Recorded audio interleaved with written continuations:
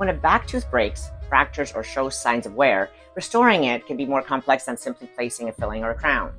In some cases, these restorations can trigger a series of complications such as pain, ongoing bite adjustments, fractures in other teeth, and muscle tension. So how can a dentist predict if this will happen in a specific patient and what steps should be taken to prevent it? Here are 7 critical signs that every dentist should assess before restoring a posterior tooth. And if all of these signs are present, the patient may be at higher risk for further complications. Number 1, tooth wear, chipping, or fractured cusps on posterior teeth. Significant wear on the back teeth suggests excessive grinding forces leading to the loss of tooth structure. Number 2, minimal or no wear on anterior teeth. When the posterior teeth show wear, but the front teeth do not, it indicates that the patient grinds primarily in the back without moving their jaw forward to involve the anterior teeth. Since tooth wear is a sign of parafunction, which means an abnormal or excessive jaw use beyond normal activities like chewing and speaking, this reveals that the muscles of mastication are trying to remove whatever obstructs their rest position. Number 3, no reported joint pain. The absence of joint pain suggests that the temporomandibular joints are not currently contributing to the patient's tooth wear. Number 4, normal range of motion. The patient can open their mouth wide, move their jaw laterally, and there's no deviation during opening or closing, indicating healthy jaw function. No joint sounds. The absence of clicking, popping, or cracking noises in the TMJ points to stable joint function. Number 6, healthy mandibular condyles on a panoramic X-ray. No signs of degeneration, bone changes, or flattening are visible in the mandibular condyles, which suggests that the joints are healthy. And number 7, a leaf gauge test that measures higher than 1.5 millimeter slide. So when all of these signs are present and the leaf gauge test still reveals a slide of 1.5 millimeters or greater, it indicates that equilibration may be necessary before restoring the broken molar. By identifying these clues early, the dentist can take proactive steps like equilibration to ensure a stable and successful outcome for posterior restorations. So why is equilibration necessary for this type of patient? When all 7 signs are present, it indicates that the patient has a bite slide.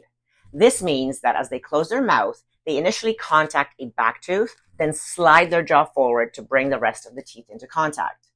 Now, in a healthy jaw joint, this happens because when the condyle is seated in the glenoid fossa and the lateral pterygoid muscle is relaxed, a back tooth obstructs complete closure. So to compensate, the lateral pterygoid contracts, shifting the condyle and mandible slightly forward so that all teeth can meet properly.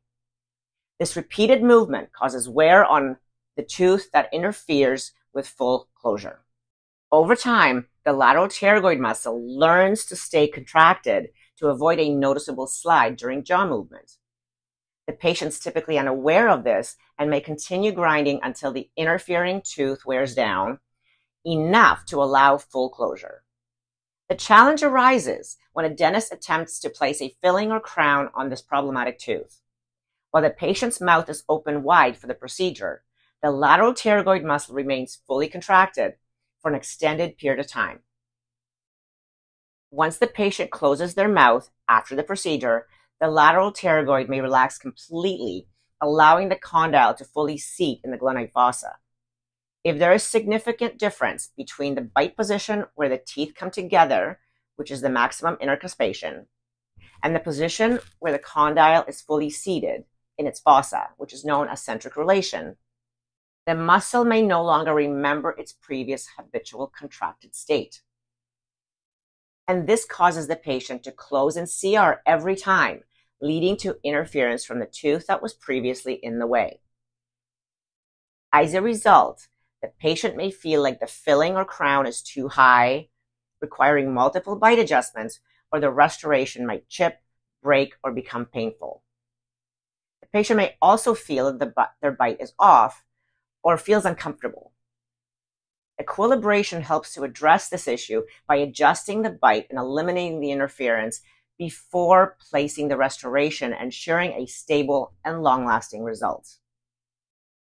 Equilibration is a procedure aimed at adjusting the bite by selectively reshaping the biting surfaces of teeth.